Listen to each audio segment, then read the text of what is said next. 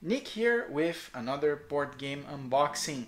Today it's special because we're going to be unboxing something that was requested by one of our followers, which is the unboxing of Dark Souls Darkroot expansion. So we're going to be checking it. It took a while to actually arrive. It's a little bit banged up here on this side, but besides that it seems in pretty good shape. This expansion is really cool because it adds a bunch of new enemies in the game. I see here 7 new enemies. So we have Mushroom Child, we have Mushroom Parent, 2 Stone Knights, 2 Stone Guardians, 2 Demonic Foliage, 3 Plow Scarecrows, 3 Shears Scarecrows, and we have also 2 new main bosses. Great Grey Wolf Sif, which comes, like if you guys play Dark Souls 1, that's one of the bosses you face in the game, and Artorias, the Abysswalker, which is from the DLC from Dark Souls 1.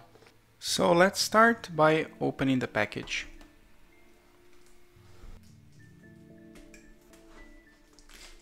The box itself, in terms of size, is very similar to the other Dark Souls expansions.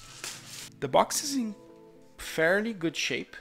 I think the only major issue I see is on the top left here. As you guys can see, it's a little bit banged up,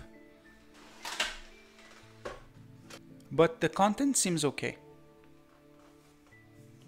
So here we have the manual, the 2 health dials for Artorias and the Great Grey Wolf Sif.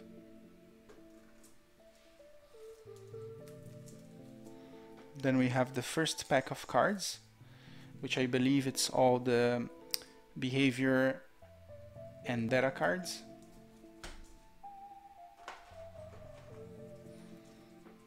And on this pack I believe we have all the encounters and new treasures.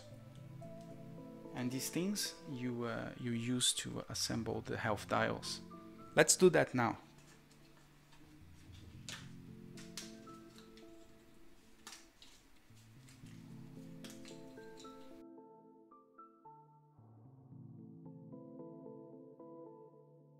Now for the first pack of cards.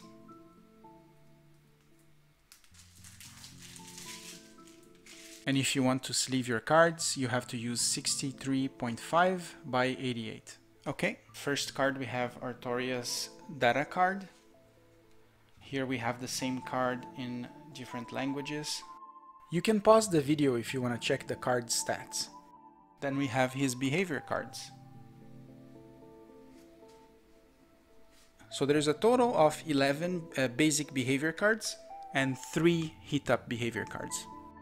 His behavior deck is composed of 5 cards, and when he heats up, you have to remove 2 behavior cards and add 3 heat-up cards.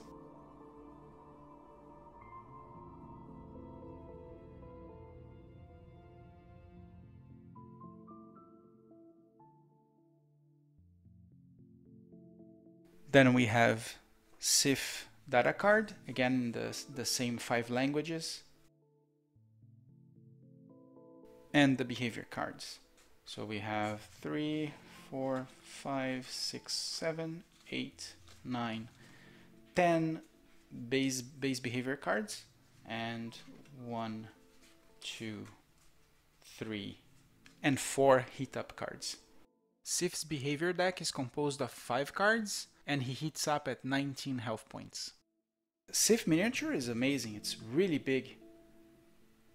I know like the mega bosses are bigger than this, but this one is impressive. It's really cool. And you can see it's much bigger than Artorias.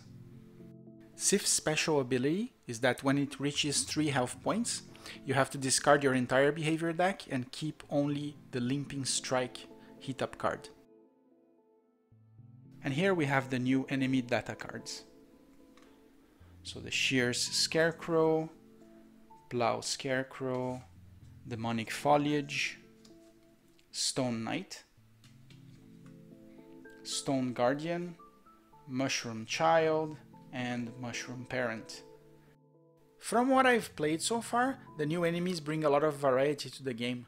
Most enemies have magic resistance, and they use abilities that you normally see only on bosses, like moving and pushing, movement and push that deals damage, attacks that push, attacks that can stagger a player character, and also an enemy that attacks twice in a row.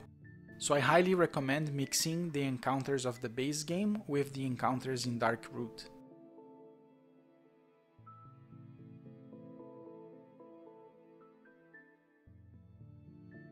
Now for the second pack of cards. So here we start with the new encounter cards. I will scan the cards so you guys can see all the details. These cards' sleeve size is 41 by 63.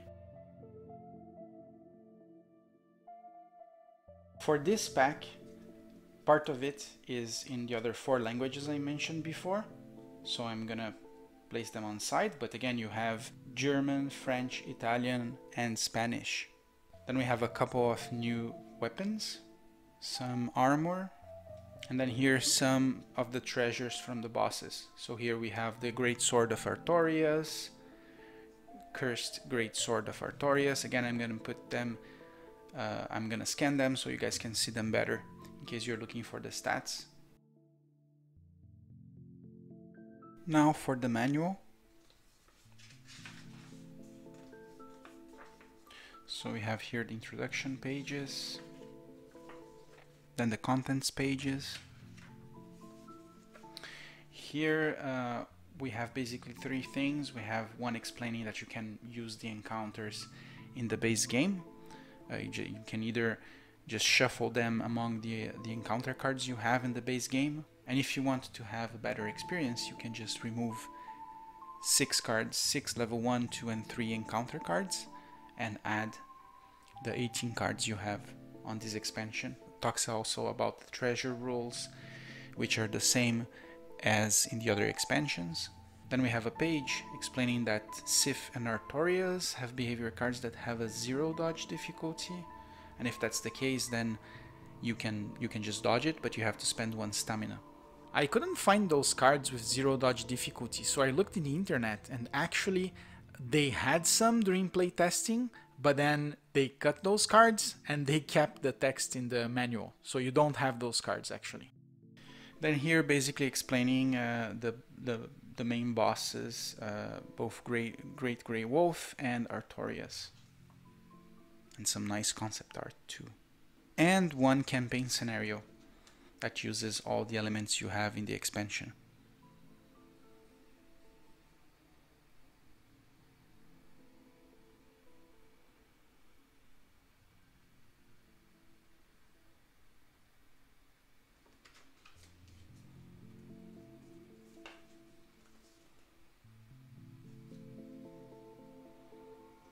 So I think from all the expansions we've seen so far, this one is the best in terms of cost benefit.